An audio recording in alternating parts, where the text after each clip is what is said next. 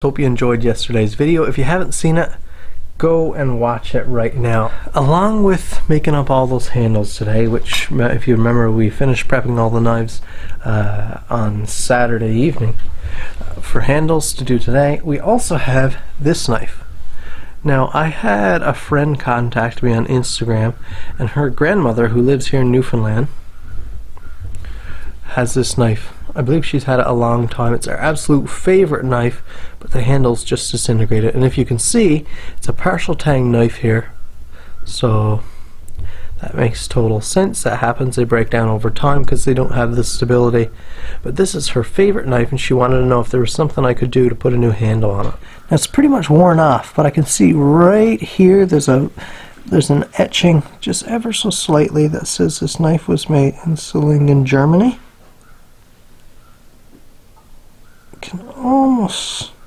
Can almost get the brand name, but I can't. My eyes won't get it. What I'm going to do is I'm actually going to build a tang here. I thought about filling in with a 3/32 micarta, and but then you'd see the tang, and it just wouldn't be a good look. I'm not sure what type of handle this thing had on it. It looks like, see, the inside of the tang here wasn't exposed, so the handle would have been out. There might have been like a notch cut down in wood or something that was sat in and riveted. The pins are still on there. I'm going to cut those out because we're going to do our own pins. We're going to extend this tang. See what these are made of. There mightn't be any way to cut them.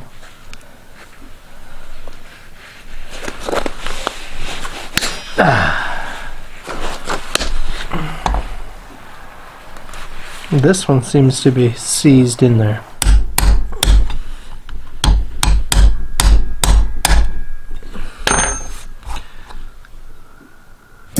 Tape on there.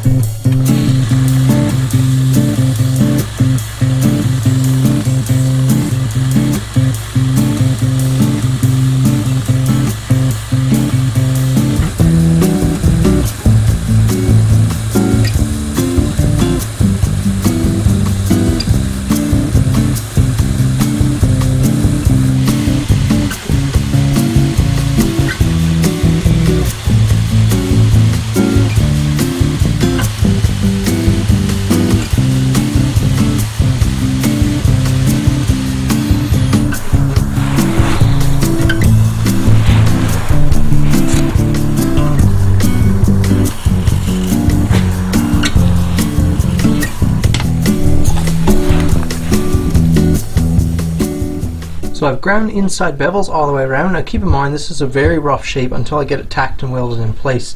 I'm not too concerned about the shape, I just roughed it out. I have no idea what the original handle looked like on this knife either, so I'm just going with something that I think looks nice and makes sense for the size of the knife. So I'm going to put a couple little tacks here now, have a look at it, then we'll run a bead, and this channel will allow us to ground this tang off flat and still have weld in there. We'll use very low heat, and I have a bottle of water, ice cold water here for cooling, but we're backing ice ways from the blade, so with just a series of little tacks we won't have any heat issue at all. Everything's held in place here with some little magnets. I keep big packs of magnets on hand because I find them great for welding.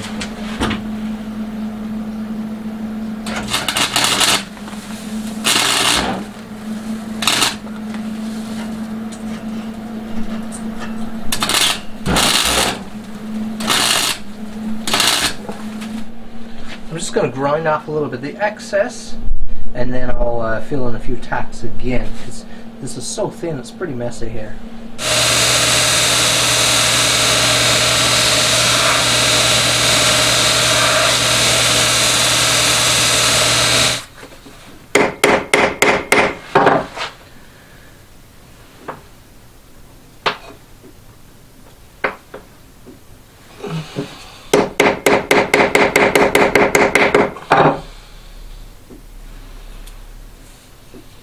So there we have it. It isn't the absolute prettiest, but it doesn't have to be yet.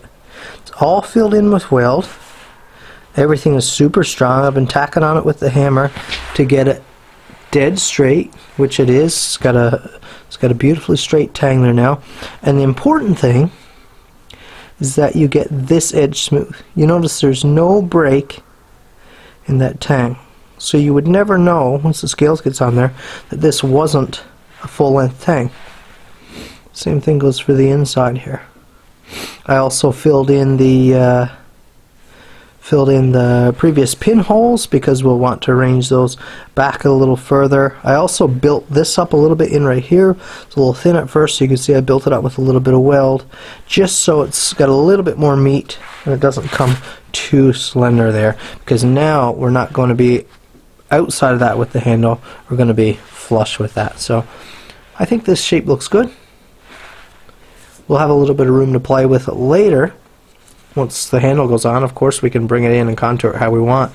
But let me know in the comment section right now what you think of that shape I chose with this knife. I don't think it's too big. It's got a little bit of shape to it, a little bit of contouring. Feels good in the hand, the size. I rounded everything off so you can get it actually in your hand.